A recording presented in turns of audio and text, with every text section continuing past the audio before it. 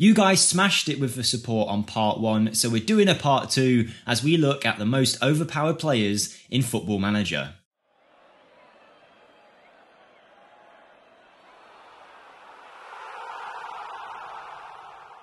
Hello everybody, Jake here for FMSCOUT, and as mentioned, this is part 2 to the videos where we take a look at the most overpowered players in Football Manager. As mentioned in the last one, we're not going to use your Haalands, your Mbappes or anything like that. We're looking for players that fly a bit under the radar, still can be bought for fairly cheap and have a few years left in them, that meet our criteria of having great hidden mental attributes. Our filters for this video were players with high consistency and important matches whilst also having low injury proneness and a high level of professionalism, giving you the guys that should perform as well as possible in the in-game engine. If you don't know why these things affect how the players play, watch episode 1, I explain it there, but for now we've got 11 overpowered players for you guys to take a look at in FM23. And of course, we start off with the goalkeeping position where we take a look at Colombian stopper Alvaro Montero, who plays for Millonarios as an important player in the Colombian divisions. Now, this goalkeeper is 6'5", a fairly professional personality with some very good goalkeeping attributes. His first touch and passing aren't great, but everything else is at a very good level. Really good physical attributes as well. And just for one player, I'll show you what I mean by the hidden attributes. So what you can't see in game, you can only see with the in-game editor, are a certain few attributes that you can find here by going edit, player attribute details. You see a bunch of them, but some of the most important are consistency, important matches, which are a 15 and a 14 for this player, which is considered high. He also has a professionalism of 15 and an injury proneness of only 5, and he in game can be very overpowered, as all of these guys can be. Available for only around £1 million, this guy is great value and someone that can hold that goalkeeping position for years to come. Moving on to player number 2, and don't forget, if you do get any use out of this video or you just want to be nice, smash the like button for us and subscribe if you haven't already, as we push for 150,000 subscribers. We're very close now, daily Football Manager content, no reason not to subscribe. But player number 2 is Alphonse Samsted, a player playing for Bodo Glimt out in the Norwegian divisions, who has been at the club for a few years now. Now, he is available for a super cheap fee of only £200,000. That's because his contract is expiring very early on in your saves. But this fullback on the right hand side, look, he's not going to blow anyone's socks off. He's not going to play for Real Madrid, but he has got everything he needs to be very, very strong in game. Some nice physical attributes, very good work rate, teamwork, decent crosser, decent passer, and he can defend okay as well. Yes, he needs some work in the defensive phase, but you're not buying a player for the top tier sides in the world here. This guy will do the job though at a pretty high level and is definitely worth the valuation shown here. With a 15 rating for consistency as well, Samsted is going to always do his best for you on that right hand side. Left back is a player that featured on our overpowered players on FM22 video. He's here on FM23. He's still just as good. It's Javi Galen, one of the more expensive options in this list and often goes to some of the biggest sides in the world in my saves. 27 years of age, in his prime, playing for Celta Vigo in the Spanish divisions. Javi is phenomenal. I mean, his physical attributes are already great. Great work rate, passing, his crossing and dribbling are exceptional. Then add on top of that some very, very good consistency and important matches. This guy for me is one of my favourite, if not my favourite left back in Football Manager over the last few years. Always consistent, always works hard and never lets you down. Javi Galen is a great player, and actually £15 million or so is a bargain for the player you're getting here. Moving into the centre-back spots, and just one thing as well, don't judge a star rating too much in this video. That's compared to players at the club that I'm managing here, which is Manchester City. So he's being compared to Haaland and De Bruyne, so let some of these guys off. But Amos Pieper of Werder Bremen, a German 24-year-old centre-back who's 6'4", with a fairly professional personality, could be a great choice for you. Physically, he's extremely dominant, he's good in the air, he's strong, but he has a nice turn of pace too. He's not lacking too much there. He can head the ball, he can mark, he can distribute fairly well with okay passing technique and vision, and his mentals are at a very nice level for a guy who'll only cost you a couple £1 million.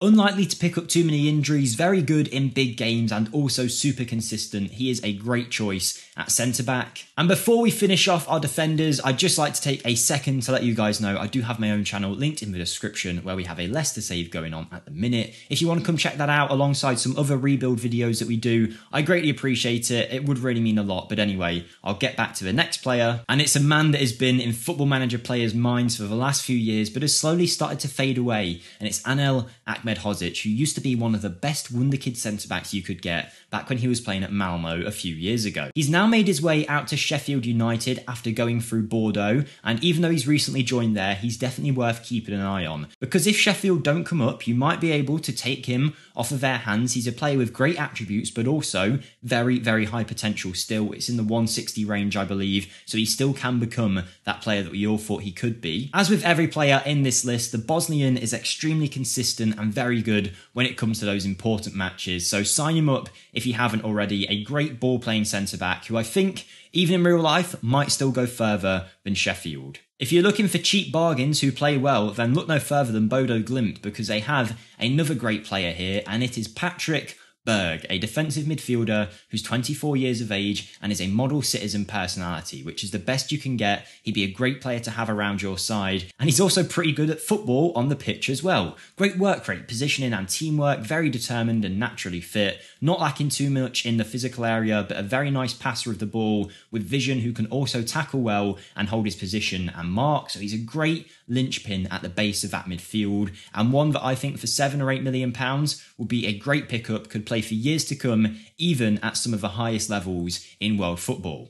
A slightly cheaper option than Patrick Berg will be a few years older though. It's Lucas Toro, a resolute central midfielder who plays for Osasuna in the first division out in Spain. Now, this Spanish central midfielder is nicely well-rounded physically again. He does lack a little bit in the pace department, but he really does make this up by the fact that he's very good at tackling, good in the air, great positioning and teamwork, determined, who makes good decisions and concentrates well. He can also play a pass if needed. His vision lets him down a little bit, but because of how consistent he is, he'll continue to perform in the in-game engine for you. £5 million or so certainly would not be a bad deal for this gem. And finishing off our midfield three, it's kind of forgotten man Gedson Fernandez, who has just joined Besiktas, so again, you are going to have to wait for him to settle down in Turkey, maybe your season or so in, check out how he's doing, and he might be worth signing, especially if his transfer valuation holds out at this £10 million value. The guy can play many a role in midfield, and despite his poor performances when he came to Tottenham on loan, or at least lack of opportunity, Gedson is still a great player with some phenomenal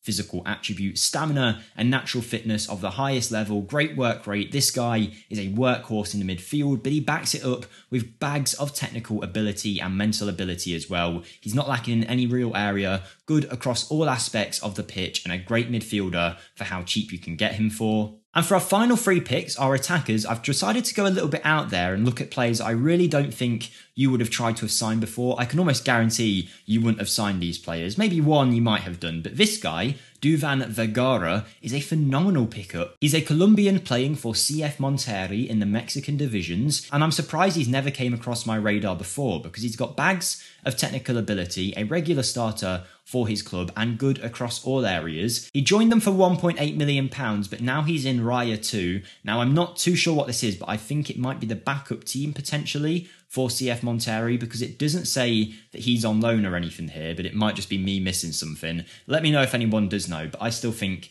he is worth looking at and worth potentially picking up. For only a few £1 million, you get a wide midfielder who doesn't have too much interest in him just yet and could play at a very high level. If you're looking for someone who is slightly younger and has a higher chance of actually being within your database, in your save, then you've got Alessio Zerbin, an Italian international with one cap who plays for Napoli. Now, he isn't going to get much game time with Kavica Kvaratskhelia in front of him. However, he's good physically, good technically and good mentally. Nothing too stand out, but at 23, he's got a lot of time left to grow, and he comes at a very cheap valuation of a couple £1 million. Now, he's been at Napoli for a number of years, has gone on a variety of loans, but he hasn't really became a mainstay in the Napoli first team, at least in a Football Manager sense. But despite this, he is very strong in the hidden attribute department. You can see here, 14 for consistency, 16 for important matches, only 4 injury proneness, and a professionalism rating of 14. This guy has got a lot of potential in the bag. He's also very good right from the off, and I think a great signing for how cheap you can pick him up, and he'll perform well for you in the in-match engine. But we finish off with our final player, our striker, and that is Ryan Mami. Now, I don't know if I'm pronouncing that right, but this Moroccan 24-year-old striker would be a phenomenal pickup for about £1 million. And I really do mean it, because he's got everything you'd want from a striker, particularly if we're looking at advanced forward here. He's very good at dribbling, great at finishing, great first touch, great technique, good work rate, passing abilities there. He can head the ball. He's quick and strong. He's composed. He can make a good decision. He's not going to start up front ahead of Erling Haaland